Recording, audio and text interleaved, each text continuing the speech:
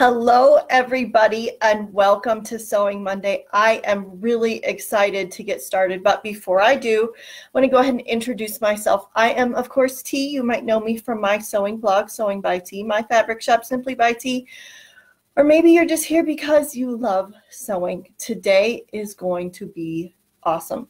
One of the biggest difficulties that most seamstresses complain about has to do with fitting pants, and I admit I am one of those seamstresses too. Fitting pants is really, really hard.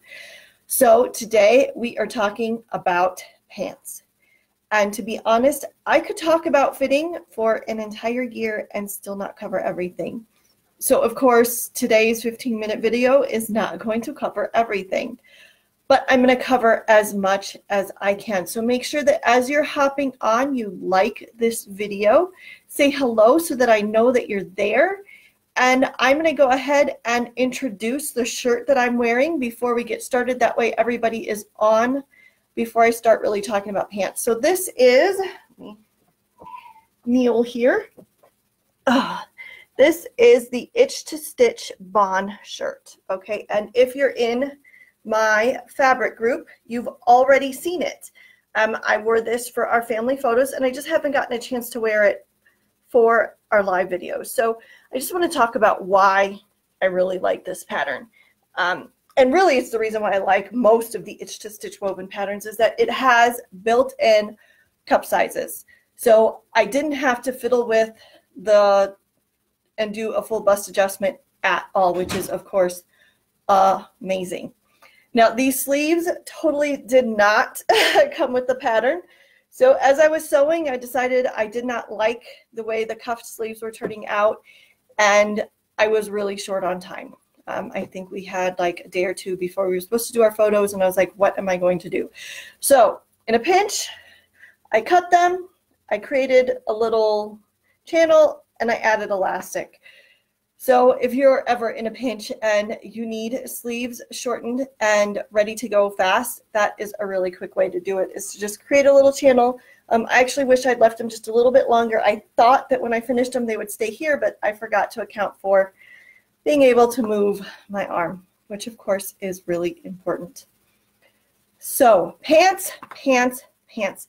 What actually prompted this little live video is the Patterns for Pirates SOS pants got a facelift, and let me tell you, it was quite the facelift. So the sizing chart got updated and included things like thigh and calf measurements, which is really, really important. But the most important thing with getting pants to fit is lining up the knees. So let me go ahead and read Mara's comment here. She says, "Hi T, I have a really hard time fitting pants as well. My current pants fitting project is the trousers from Simplicity 3668, a 40s retro reprint." So Mara, a lot of what I'm going to cover here today is specific to slim fitting pants, but I'm going to talk about also looser trousers, and loose fitting pants, because that's also important, and how to use this information.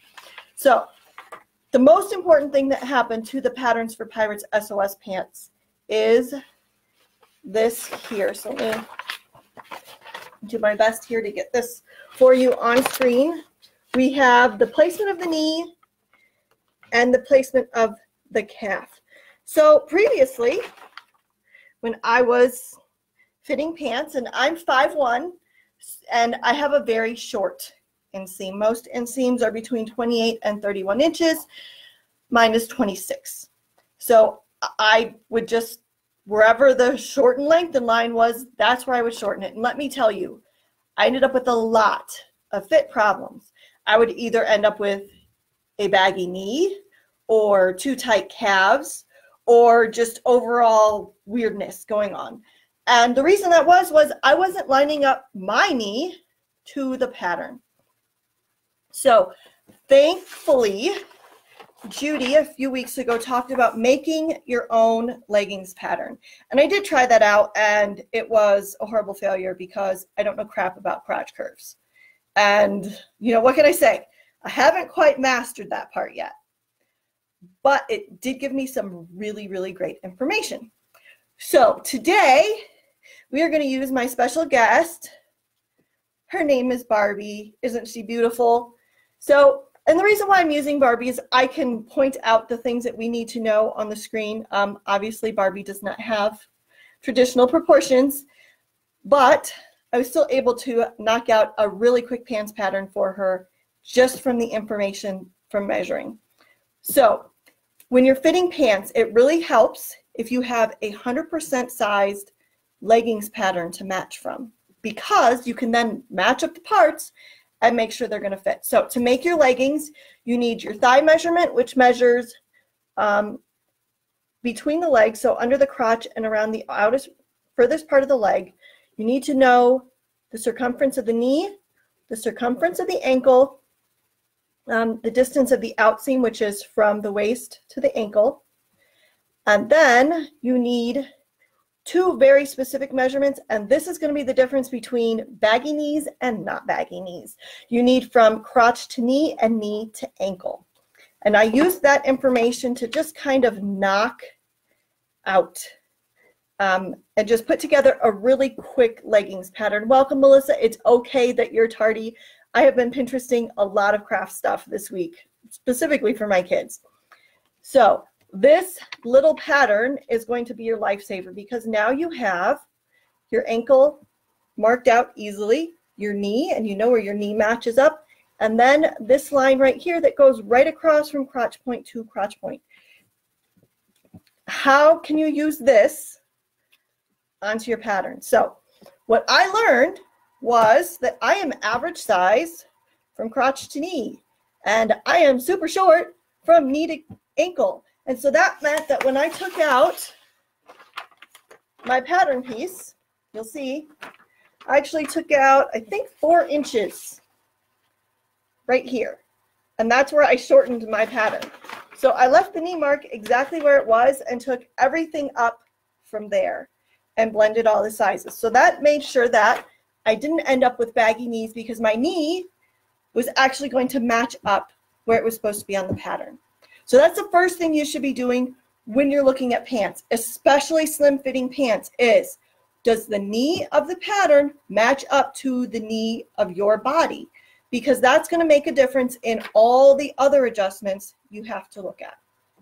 So I used the skinny leg options for the SOS pants. And what I did was I actually took my little pattern and I matched it up, and I looked at the ankle part. Now the ankle part is supposed to be slim fitting. So if you end up with a bunch of ease in this part, you know that, okay, my ankle is thinner than this pattern, and you can shrink that down. You're going to match the same thing at the knee, and you're going to say, okay, this is supposed to be a slim fitting pattern. If the ease ends up being inches larger, well, you know that that knee is too large for your body, and you can slim that down. And that way you're working progressively. Now there are 2 adjustments that I had to make that are specific to my body. And so it's important to know what you're looking at. So I'm actually going to use Barbie as an example again. Barbie has a traditional front leg. Move your arm, Barbie. And you'll notice it's kind of flat, right? I mean, she's not a real person, but most people have a pretty flat quadricep. That's this muscle right here. I do not. So I knew I had to account for that on my pattern. I was able to match what they called my thigh measurement to the measurement chart, and that put me in one size. However, I know that my back leg is thin and my front leg is big. So I actually added to the front crotch curve only. I went to the next bigger size, but I left the back as the regular size. So that was my specific adjustment. So if you have normal legs like this, and they kind of just go up and down, you do not have to worry about this adjustment. But if you have what's called a sporty quad, or a leg muscle here that is larger and actually comes away from your body, then you need more space in the front crotch curve to come along and around the front of your leg. Okay? The next thing I had to do was, I know that while my calf muscle or while my calf fit into a certain size, I have large back calves and a very straight front leg. So I added that little bit on the back pattern piece only and used the smaller size on the front. And this gave me a more perfected fit to my body. Now, not all designers are going to include the thigh and the calf marking. A good pattern, though, will have a notch for the knee, so you'll know, and that it'll either be notched or they'll have a line that says lengthen, shorten here. Well, that's meant to be the knee mark. Your knee may not match that spot, so you have to measure the lengths. If you don't, you are shorting yourself because now your pants aren't going to match up. So let's say that you're not making slim fitting pants, okay? You're making a more loose fit like the SOS straight leg. How do we use this information now? So obviously, we don't have to worry about our pants being too loose at the knee and the calf at the ankle, but they could end up too tight. And this has actually happened to me in the past because of my large calf. The rest of the leg looked straight and then it got hung up on the back of my leg. So use your little 100%, this is what you look like piece, match it up and figure out, do you have enough width in there to fit past your body? That way you're able to make those really fast adjustments that are going to get you a better fit. Now, there is one more adjustment that I did on my pants, and not everybody needs this one, but I think it's important that you see it. So, where's my pattern piece? I have not a sway back, because a sway back implies that I need less length in the back of my pants, and I don't. What I have is a large butt projection and then a very sharp curve, and I don't know if I can show you that without it being weird, but let's try. So you can see here's my butt and it comes here. Now this undershirt is only wrinkly because I'm short, but you can see how much curve there is here, and most people don't have that much curve going into their waist. So what I had to do was shorten out my back yoke, okay? And the SOS pants does have a yoke. And some people would be tempted to shorten it only from the big side. And if you do that, you actually lose height in your yoke band and you distort the curve. So yoke is put there to pretend to be darts. Normally you would put darts on your pants and they shape to get to your waist. So the yoke is doing that, and you don't want to take all of that out of either side. There are two ways to do this. You can do it the cheater way, or you can do it the correct way. So the cheater way would be to take a little bit off of this side and a little bit off of this side. I actually have to take almost a full inch to make that difference. So I would take a ½ inch here, a ½ inch here. That is not the proper way to do this, but it works as long as you're working in a knit fabric. So what is the right way to do this if you're working with a pair of jeans? You're actually going to cut, and I'll go ahead and snip this. You're going to cut to the seam allowance. You're going to cut back, and you're going to want to make at least 2 different spots. You never want to take the dart out of just one section, and you'll actually fold this, and you'll end up with an even more curved yoke piece. It would probably be more like that-ish. And then you would redraw this shape so it's nice and rounded. So there's 2 ways to do that. There's the cheater way, which is fast, and then there's the correct way. The correct way is going to be more important if you're working with a woven fabric, even if it's a stretch woven, than if you're working with a knit. A knit is going to be a little bit more adjustable. So let me make sure, oh, Facebook wasn't showing me my messages again. Melissa's mentioning that she doesn't have anything sporty about her. And Melissa, let's be honest, I've put on quite a bit of weight since having a baby, and I've never been sporty in the sense that like super athletic or anything. I don't work out, I don't run. Like if I'm running, we're all in danger, right?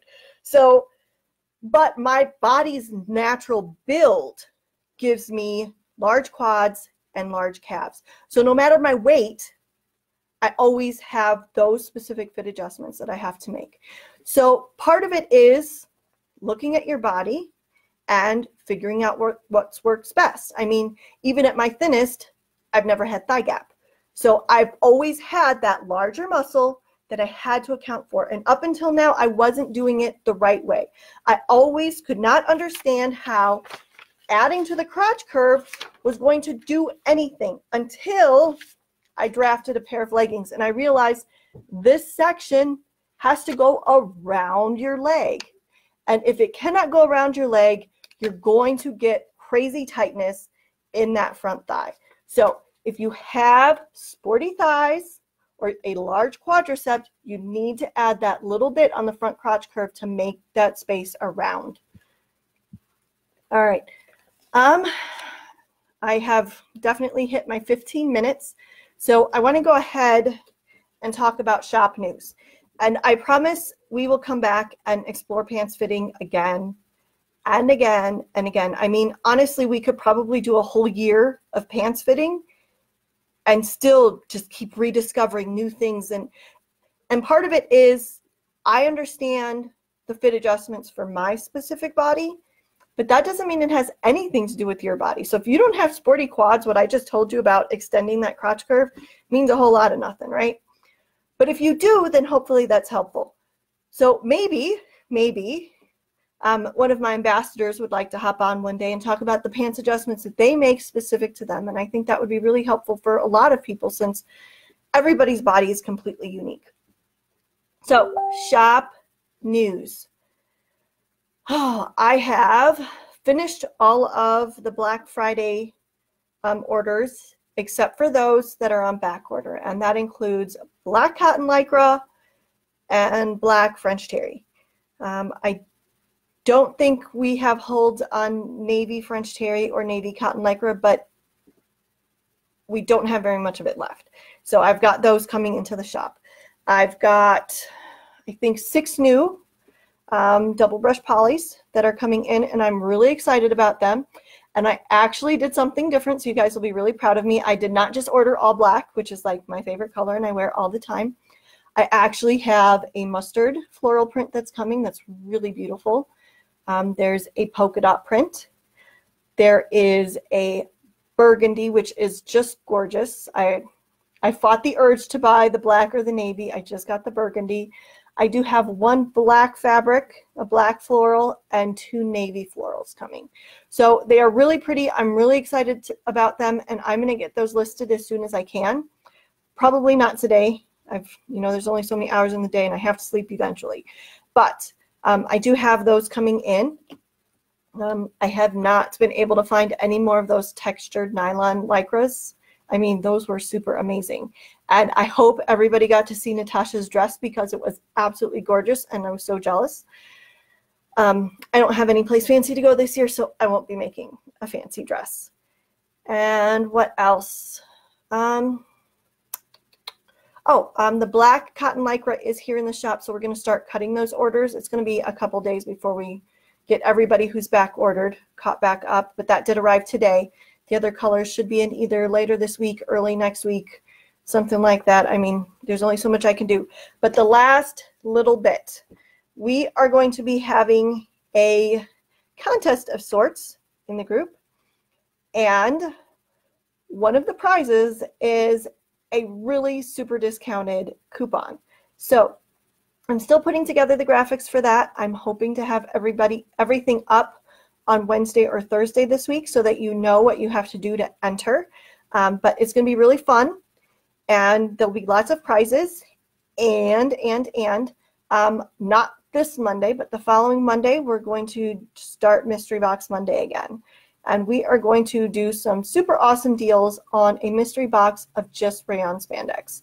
I haven't set pricing yet, but I know it's going to be amazing. And I think that is it. So let me make sure there's lots of comments. So Margie says that she's scared of pants. And Margie, pants are scary. It's not the sewing of pants. I mean, anybody can sew a pair of pants. So don't let that part be the scary part. The scary part is figuring out how to fit your body. And there's so many different body parts and so many things going on. I mean, you're trying to get something flat to go around a curvy piece. And it would be one thing if it was just a cylinder. I mean, anybody could wrap fabric around a cylinder, but it's a cylinder that keeps changing shapes and sizes. And then you have butts and crotch curves, and there's so much stuff going on. So I understand that you're scared, but here's some things. Number one, knit pants make it a little bit less scary because the fabric itself will make some of the adjustments without you having to do anything. So always start there because you don't have to get it exactly right. You just have to get it kind of close. The more detail that's in the sizing chart for a pants pattern, the easier it's going to be to get your fit right on the first try. So you definitely want things like waist and hip that includes your full circumference around your largest hip area, but having thigh and calf measurements will help make sure that if you're wearing a slim fitting pants, those things fit. And drafting this out, I mean, I put this together in like 5 minutes for Barbie. So, and I didn't worry too much about the crotch curves because this part isn't as important when you're fitting, okay? But having this information will make the leg fitting part that much easier. Sharon said, I had to deepen the crotch curve and grade my calves for the SOS pants. And that was exactly the same thing I had to do, Sharon. I will say that our legs are very similar, although you run and I'm a couch potato. So it is what it is. Let's see. Everybody's talking about how excited they are about the new fabrics and the contests. Caroline said, I think figuring out how to fit your body is the trickiest part of sewing in general. And I would have to agree with you, Caroline. I mean, once you know how to sew, it's just getting your seam allowances right. So the actual creating a garment is really easy. The difference comes when, you know, the reason we sew is so that we get a great fit for our bodies, or just because you want special fabrics that you can't grab at the store. But if I'm going to take the time to make something, I want it to fit me as best as I can. And the truth is that every year I get a little bit better at fitting. I understand the way my body works a little bit better. I learn something new and I can apply that. And then I look back at the old garments that I made and I'm like, oh, I can't wear that. It has blah, blah, blah fit issue. But the truth is, I was really happy to wear those when I first made them. So don't be too hard on yourself. Fitting is a whole process, and there's thousands of books on how to fit. And really, you just have to get close. I mean, unless someone's going to be looking at the inside of your garments or sitting there with a measuring tape and like checking for fit wrinkles and saying, oh, stand still, I want to check and see if you have this wrinkle here. Nobody cares, okay? Be happy, be excited about what you create. Yes, learn new things, but don't take it so far that it makes you freaked out, because that's not fair. I mean, I can go to the store and wear crappy fitting clothes. So if your clothes don't fit perfectly, then your clothes probably fit just like everybody else's clothes that go to the store. Melissa says, I think a series of ambassadors talking about their pant adjustments could really be helpful. And I absolutely agree, Melissa. It's, you know, like I said, not everybody's body is the same, but if we can start saying, oh, well, so-and-so's body is similar to mine and she made these adjustments, or so-and-so has this problem and I also have that problem, so this is how I adjust for it. And that would maybe make it a little less scary for my ambassadors to do a live for me. Wink, wink, wink. Okay, let's see. So Caroline says, what an interesting idea. I have a few standard adjustments, top and bottom. And that's absolutely true, Caroline. I'm sure that the longer each person sews, the more they figure out what they need. All right, so I want to thank everybody for joining me. It has been fun, as always. If you don't know how I drafted out this little leggings pattern, it's actually very, very simple. You can Pinterest search it, or if you go back to Judy's live video that she did last month. I think it was like November, early November. And there's links in there for 2 different tutorials on how to draft this. Like I said, the crotch curve part I find is going to be a little bit more finicky than the way they make it seem. They made it seem very simple and no big deal. And the reality is that my first pair was, I mean, the legs looked great, but the crotch curve was not pretty. So they definitely were not wearable.